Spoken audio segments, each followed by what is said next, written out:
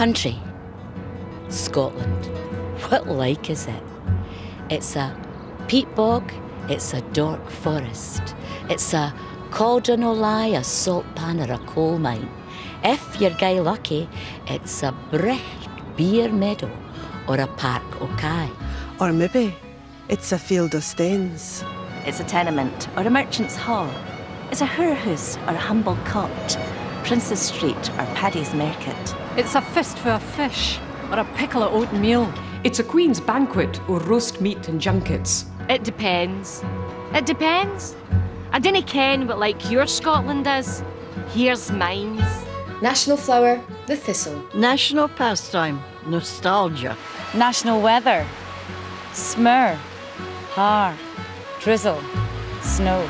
National bird, the crow, the corby, le corbeau, moi.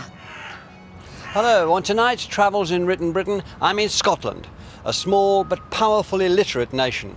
Edinburgh, its majestic capital, is the world's first UNESCO City of Literature and the site of an internationally renowned annual arts festival. Scotland has inspired and produced a torrent of writing and a deeply romantic yet contrary mythology of itself. This is a nation that can only be defined through its contradictions and divisions. Take perhaps the most famous Scottish poem of all, A Man's a Man for All That, by Robbie Burns, the 18th century so-called peasant poet. The poem is a contender to be the national anthem for a potentially independent Scotland. Is there for honest poverty that hangs his heed and all that? The coward slave we pass him by, we dare be poor for all that. For all that and all that, our toil is obscure and all that. The rank is but the guinea stamp, the man's the gowd for all that.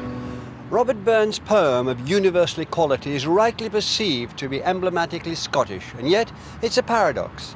Like John Lennon's Imagine, it's an idealistic dream at odds with reality. The world Burns was born into was deeply class-ridden. Moreover, women were and are completely excluded from his utopia.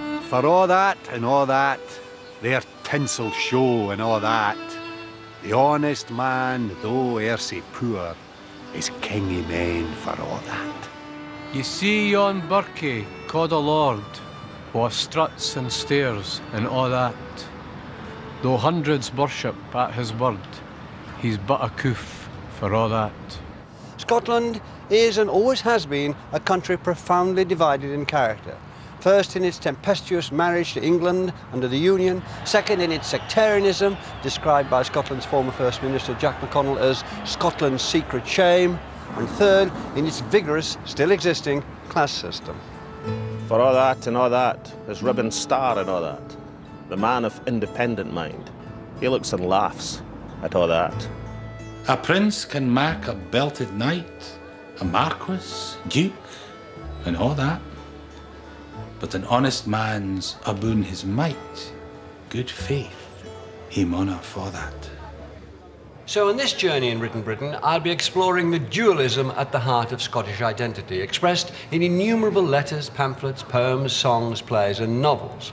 It'll be a journey through a sequence of paradoxes. I'll be using Edinburgh as a base, but I'll also be visiting some historical sites within striking distance of the city, the Trossachs, for instance, and North Berwick.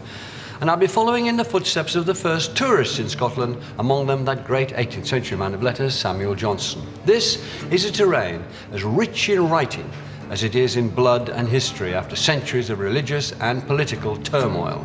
Then let us pray that come it may, as come it will, for all that sense and worth o'er all the earth shall bear the gree and all that. For all that and all that, it's coming yet for all that man to man, the world o'er, shall brothers be for all that. Great Britain was born in 1603, when the Union of the Crowns united England and Scotland under one monarch. This momentous event ended centuries of savagery and bloodshed, the so-called rough wooing of Scotland by English monarchs. 100 years later, pressure increased from England for the two countries to be united in full political union, provoking a torrent of protest in Scotland and an outpouring of anti-English feeling. The English? A pack of pock-pudding pork-eaters, belly-god types, the refuse of the whole earth. A hodgepodge of bastardly, dastardly scum. I find the most part of folk here are well against it.